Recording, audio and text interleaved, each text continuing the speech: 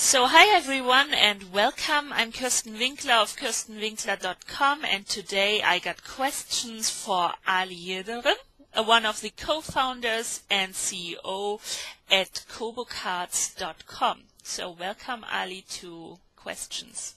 Hi Kirsten. So just for the people who didn't watch our EduQuest and are not that familiar with KoboCards, just in a very brief sense, what are you doing? Okay, KoboCards is a collaborative, usable micro-learning platform. KoboCards stands for Collaboration Cards, which is based on the well-known flashcards.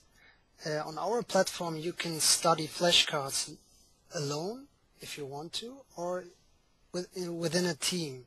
So you write flashcards collaboratively and you study flashcards collaboratively, so you save time when writing the flashcards, and you always have someone to control you when you study together. So this is the main idea behind KoboCards. Okay, great.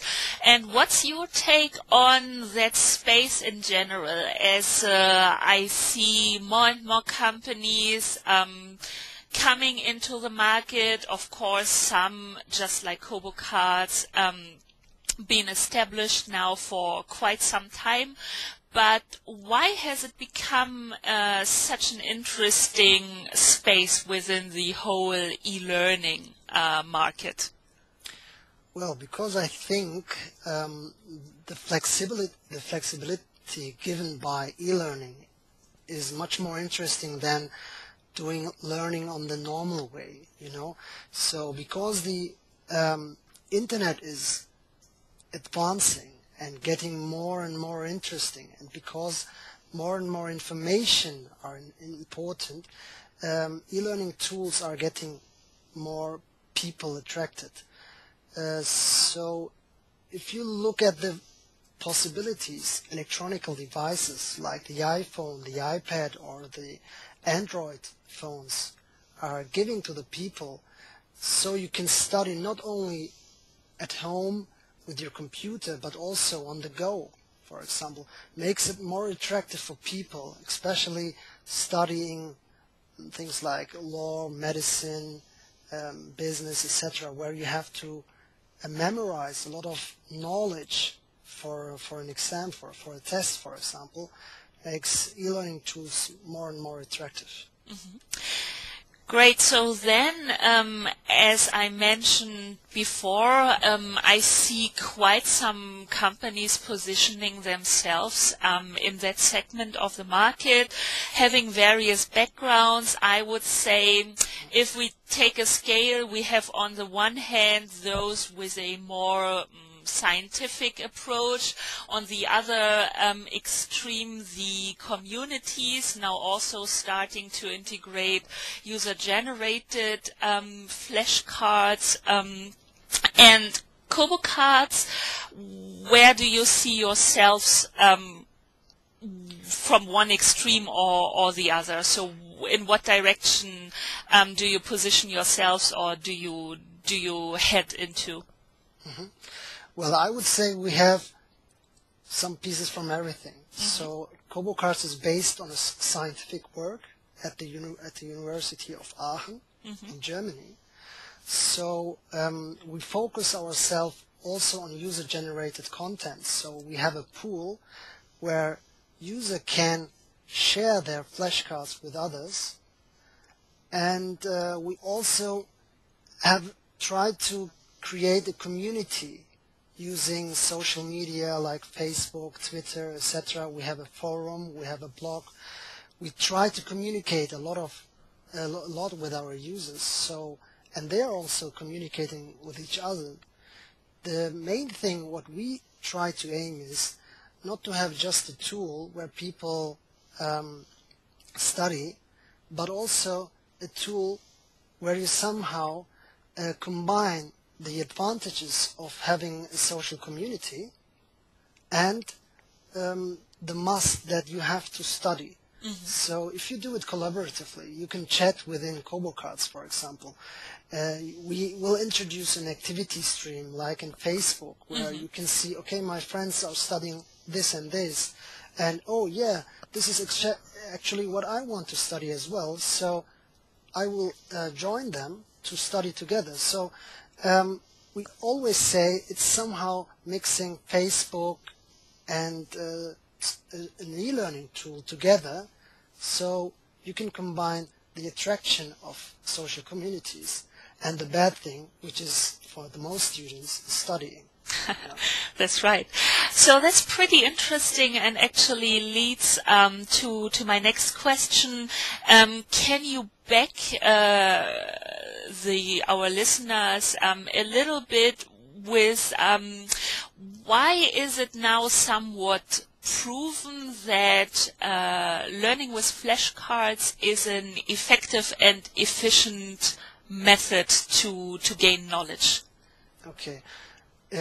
Using KoboCards is efficient because, as I said, if you do it within a team, you save up time, you know, and you have controls, so you don't have to control yourself or double check your flashcards. There are other people doing this already, and we always say your fellow student is the number one source if you want to study, because the most students, even especially the younger ones, don't want to study with a teacher because he has a higher level of education and he always says this is what you have to do and this is correct, etc. It's a different situation if you have a colleague of yourself and who's a little bit more advanced than you, and you are open-minded and you talk to him and you ask him. Therefore, it's efficient. If you talk to experts, especially doing research in psychology, etc., they always say if you put knowledge into small pieces, what we call micro-content, and therefore I said KoboCards is a micro-learning platform, they always say if you put knowledge into small pieces, which is a question and an answer, which is usually on a very small flashcard, we always communicate that you should have only some sentences on this flashcards, so you have an effective flashcards.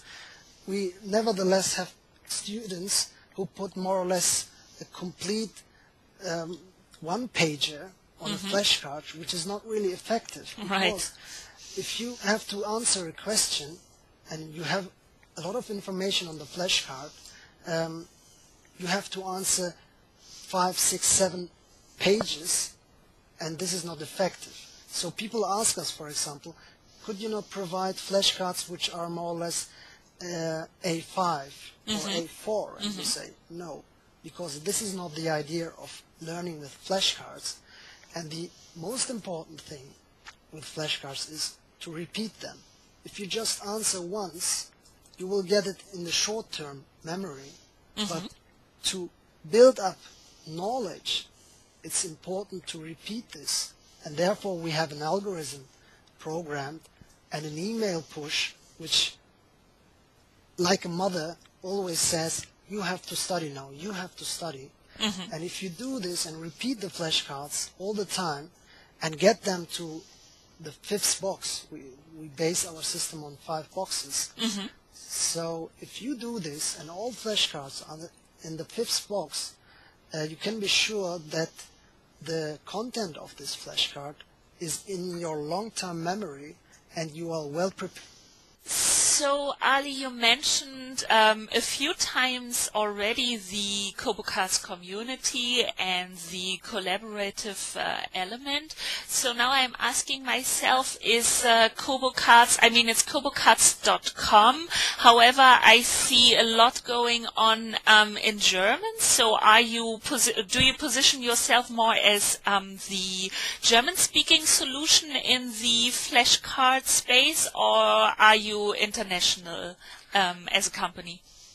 Well, basically we are international, but because we are based in Germany, we are more known in Germany. So more students from Germany are using KoboCards, but we also have students from Singapore, the United States, from Australia, a lot of people are using KoboCards. So our focus is not to just focus on one market, but to spread the word all over the world. But because there are more flashcard trainers in the US market, for example, and in English, people prefer nowadays to use them. But we are getting more and more people, and I would say 1/5 of our users are from outside of Germany, and growing, and it's growing and growing, because there is no other tool on the market offering this collaboration possibilities like KoboCards. Awesome. So that leads to the big question then, of course. Do you think flashcard learning in itself is sustainable enough to build a whole company around it, or what we, for example, see in the language learning communities or learning communities in general, that they add it as an important feature, however, it is just one option and stays more or less a feature? So what's your opinion on that discussion? Well, in my opinion, it's better to concentrate on one feature at the beginning, and we are at the beginning right now, and to successively build an e-learning platform around. So I rather prefer a tool which can do one thing very good, and not a tool which has 5, 6, 7 features, and they are all, well, okay, you know. So I would rather say just start with one feature and make it very good, and this is what we get from our users. They say the design is perfect, the usability is perfect. This is very important for us, that KoboCards is easy and intuitively to use, you know. We don't have a lot of people asking for support, and this is a very important indication for us, that people just go into KoboCards, and we have a free version as well, so people can just play around with it, and they say, okay, it's really easy. And even teachers and people we have users who are 60 years old, and they all say, hey, great, this is easy to use, you know, we don't need any information. And if people need help, we have video tutorials where it is explained how to use KoboCards. And of course we will do more and more. When we started KoboCards, we just had the web platform, and now we have an iPhone app, an Android app. We communicate with Facebook. We will have later Facebook apps, and etc., etc. So we don't say flashcards are a method which is useful for everyone. But what we say is, just give it a try and look if it is good for you or not, you know. Okay. But for most people, it's okay. It's good. I agree, and particularly with the part that at the beginning concentrate on one feature and do it really well, and then build upon that. Although I am asking myself, as there's quite a bit going on in your space, will not in some months or probably some years then everybody having their own background and coming from different directions, but won't there be then more or less all the companies coming to the same conclusions and adding more or less the same features? And we have a big, yes, we will still have different solutions, but everybody is more or less doing the same. Yeah, I mean, that could be in future, of course. Every company I know which is in the sector of e-learning does its own focus. For example, using flashcards. The other one is generally having grammar or something like this, you know. I think it's good to have this diversity, because so every company concentrates on his main product, and at the end I don't know if everyone will be successful, because if we look at the flashcard trainer market, we just see a couple of companies who are really successful with this, including us. After a while, those who really want to be successful and who really give effort to enhance the product will stay in the market, and the rest will have some hobby projects, Right. hobby projects, And the important thing is that you really are involved in this development of e-learning products, and you are really sure that your company will be successful. And if you do this, you will always enhance e-learning towards, I don't know what the future will bring us, but since we are on the market, and this is for 2 years now, we have changed our focus and our roadmap all the time. And this is exciting. I couldn't agree more, and I think it is safe to say that you at KoboCards have now succeeded in defining your, let's call it, minimum viable product. So give us a little glance at what users and us all, what can we expect in the coming months, to put it like this? Okay, what we started a few months ago is to have cooperations with other startups working in e-learning sector, like Lecturio. I don't know if you know it already. This e-learning platform concentrating on e-lectures, and synchronous lectures, you mean? Like live lecturing? It's not live lecturing. It's like videos. Oh, I see. Okay, like video tutorials and. Yes. Okay. And they also are quite successful with that. And we also cooperate with publishing houses, for example. I have seen because that. They have quality-proven content. And what we want to build is, the future will be to combine these e-learning tools. For example, I mentioned Lecturio. What we say is, watch videos and e-lectures with Lecturio, for example, read your books online, and then study with KoboCards. So what I think is, these tools will survive if they have a bigger concept. Right. And our concept is to have good partnerships with other tools. We don't want to, as I mentioned, we don't want to do some other things, some other features, just to have them in our tool.